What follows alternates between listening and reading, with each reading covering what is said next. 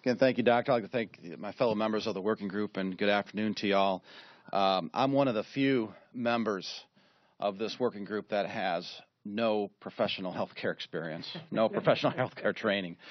And so I wondered when the doctor asked me to be a part of this, if I was, as a former Secretary of State, supposed to come in and conduct recounts on the closed votes that these members were going to have.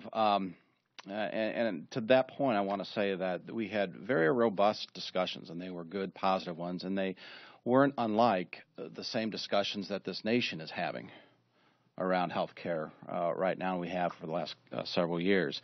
And this bill, I'm proud to say and be a part of, is a good result of those discussions.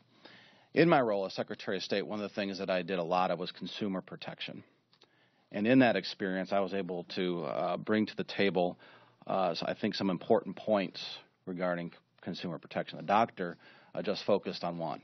In order to be a good consumer, in order to be a protected consumer, you have to have the power and the skill set to do those kinds of things, to make good judgments, to make good decisions. The other thing you have to have is a good education. I don't mean formal education, but I mean education as a consumer. You have to know, in order to make the value judgment, what the prices are. You have to know all the information. And if you think about it, as Americans, we have very little information when it comes to the ability to make good health care decisions. For example, any one of us could go down the street and know the price of a set of 4 tires at Goodyear, at Firestone, and anywhere else, and we make a value decision based on what we need, what's in our best interest, and what the price, or even a gas station. I don't believe it has to be any more complicated than that in healthcare.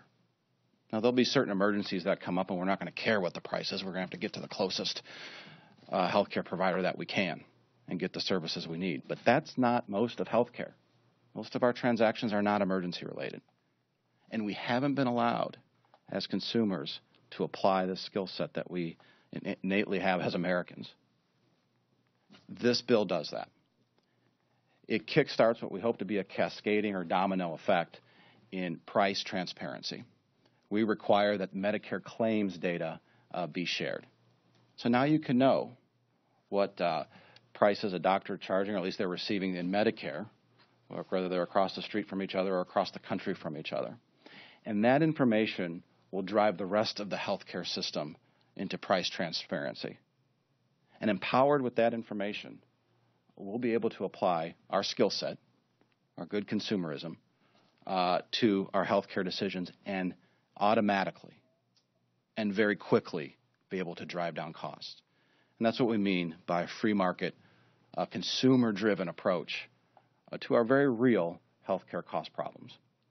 With that, I'd like to introduce our last speaker, a good friend of mine, not only a healthcare provider in the state of Arizona for many years, but the owner of a healthcare providing organization, and that's Dr. Paul Gozer.